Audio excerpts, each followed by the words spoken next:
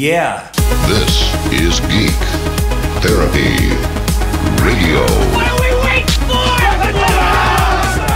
And now your mental curator, Johnny Hamburger. Welcome to this edition of Midweek Geek here on Geek Therapy Radio. Sorry, I gotta put my glasses on to be a true geek, don't I? That's not true. We're all geeks about something, no matter what you look like, and geeks are sexy now, so it doesn't matter anyways. But welcome in, Midweek Geek here on Geek Therapy Radio. Make sure you're subscribed if you're watching this on YouTube.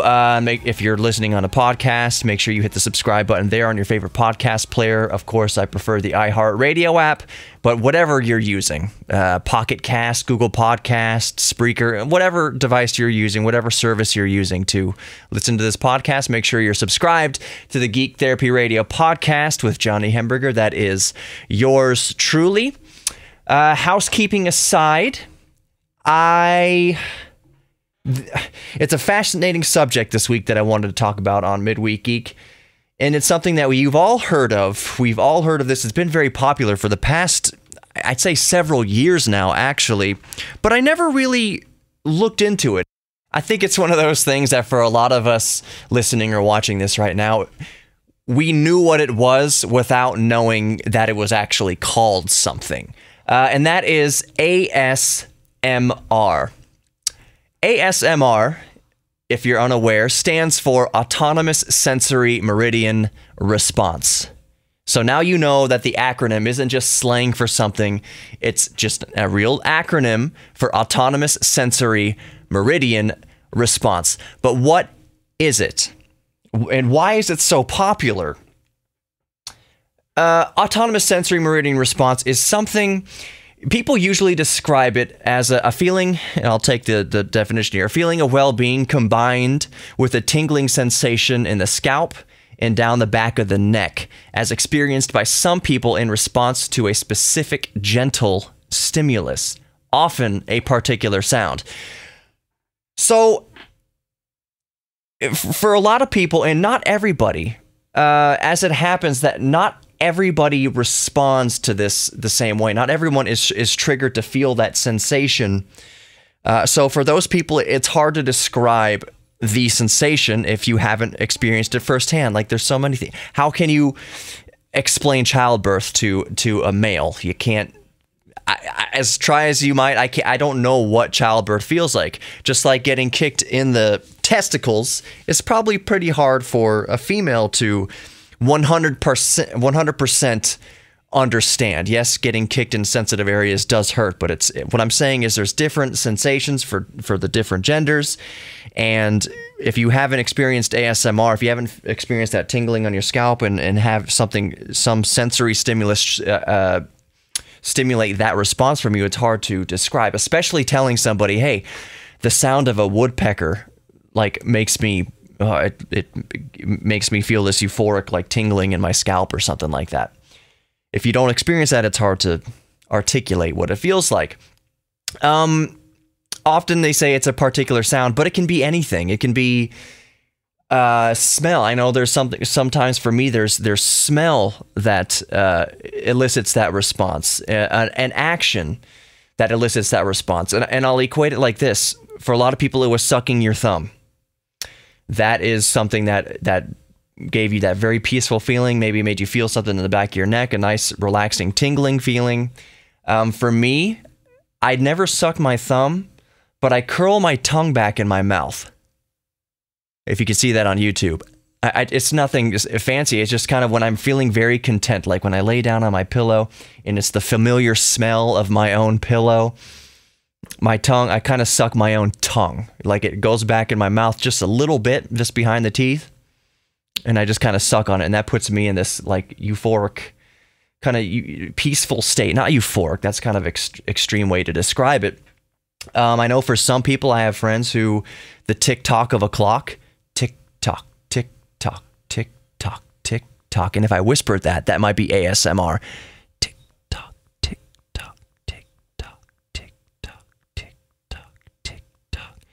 If you felt something there for me whispering, something repetitive like that, whispering is a trigger for people, and this is not a trigger like a negative trigger, like I'm triggered.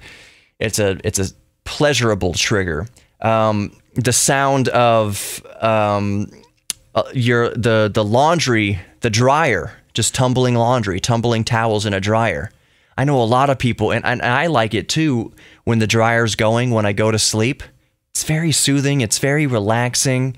The rain, if it's continuous and gentle, not when it's just blowing against the window, but it's continuous and gentle. Maybe the hum of traffic outside, that can trigger this ASMR response, this autonomous sensory meridian response. Visual things. It can be something like, I don't know, maybe when you close your eyes kind of tight and you see the colors and the little shapes happening like in your eyes, like the eye fluid. Your brain is just kind of firing off these sensory things to your eyes because your brain isn't receiving the visual information anymore, but it's firing something off in that kind of cortex of the brain to make those kind of colors and shapes happen when you close your eyes. That can be it. I've heard some people describe when they want to feel peaceful or relaxed, they think back to their mom folding laundry. Just the sound of taking the fabric out of the basket and kind of folding it and flopping it or whatever, that vision combined with the auditory response triggers their ASMR, triggers that nice, pleasant, tingling feeling in the back of their neck and their scalp. So that's basically what it is. I spent the last few minutes there kind of telling you what it is so that if you saw the word or heard the word ASMR but never looked into it, turns out you always knew what it was before it was defined, before I linked the two together. It's been there your whole life. But why has it gotten so popular as of late? As a matter of fact, there's going to be a Super Bowl commercial. It's a beer commercial, which they're going to employ some ASMR methods. It's going to be a lady whispering on a microphone real soft, kind of rubbing the beer bottle around on the table, opening the beer bottle like real close to the microphone and have rustling sounds. It's going to employ ASMR big time in that commercial. It's interesting to me they're going to try to do this because how many people, what Super Bowl party are you going to go to where people are quiet enough to fully experience ASMR? The TV's going to get quiet and you're going to hear your cousin or your buddy Barry just ripping ass and munching on chips and things going on in the kitchen. Like, unless your ASMR is somebody farting and eating potato chips, which it could be chips, chewing on chips. That could be somebody. I can't picture someone ripping complete noxious butt fumes triggering ASMR for people, something pleasurable for people, but who knows? So trying to do an ASMR commercial during the Super Bowl is going to be fascinating.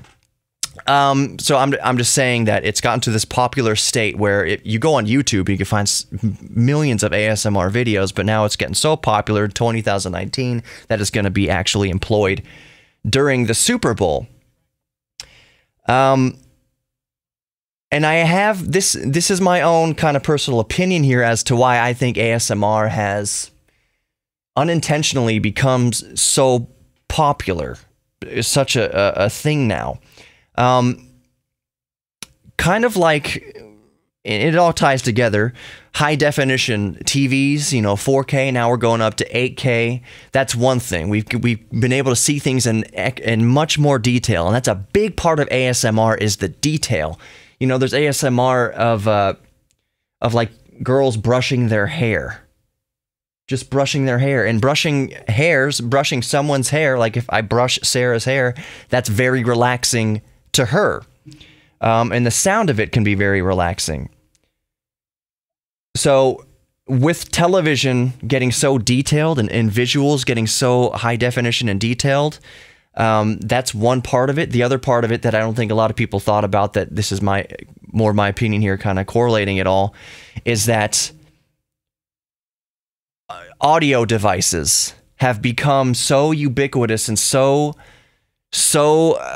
accessible by the masses that our audio has gotten so much higher in definition.